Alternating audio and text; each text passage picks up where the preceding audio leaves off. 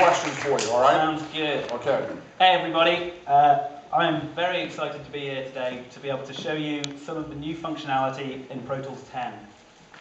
Some of these features have been in development for over 2 years now, and it's really exciting to be able to reveal them to the world here.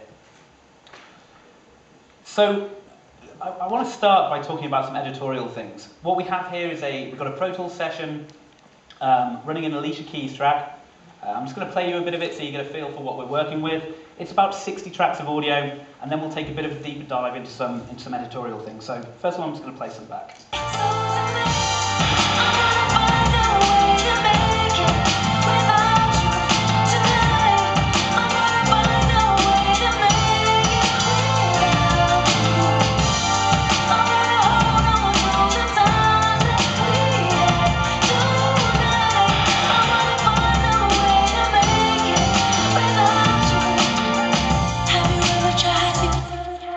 Okay, so that gives you a feel for what we're working with. Now, as I say, I really want to talk about editorial workflows. So the first thing we're going to have a quick look at is some of the vocals here. So I'm just going to solo this up and see what we've got. Okay, so now if I make a selection, I'm going to put a crossfade in, and the first thing you're going to notice is there's no more rendered crossfades. So Pro Tools 10 brings a brand new real-time fade architecture to Pro Tools. And along with that comes a new crossfade view as well for this overlapped crossfade. So if I zoom in, you can now really see what the individual contributing parts are to the crossfade, both fading in and out of each individual fade. For example, if I were to take this middle section and mute it, you can see now we get the fade out, the fade in. This kind of thing was never possible with rendered fades because it would create a tiny file for each of these fade sections, and it would have to play that file back. There was nothing happening in real time.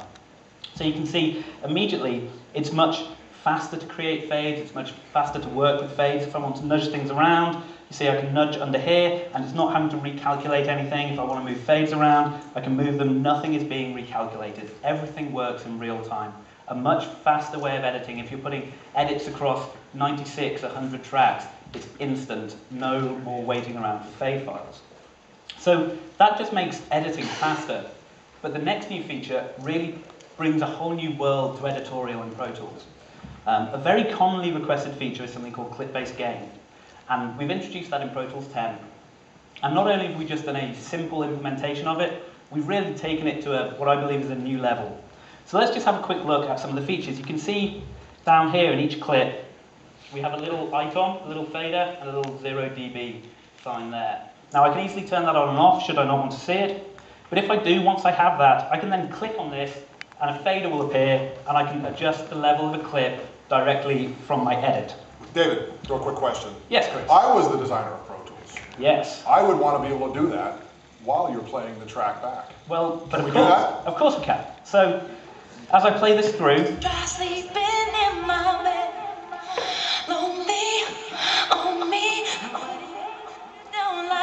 can see you get real-time responsiveness, and as I say, with the real-time fades, it really allows you to get in there and see exactly what's going on. No more kind of guessing and adjusting things. So clip-based gain really is this amazing tool set for the editor. But it's not just about this simple gain adjustment. We've also gone in a lot more in depth, and actually I can again use a keyboard shortcut to turn on a clip gain line. And now within this line, if I zoom in, you can see each clip has a line that goes throughout the crossfade, so even within crossfades, all contributions are adjusted by gain. I can now use standard breakpoint editing, so if I want to add a breakpoint there, bring it down. I can even use the pencil tool, and you can see as I draw things in, the waveform is adjusting in real time.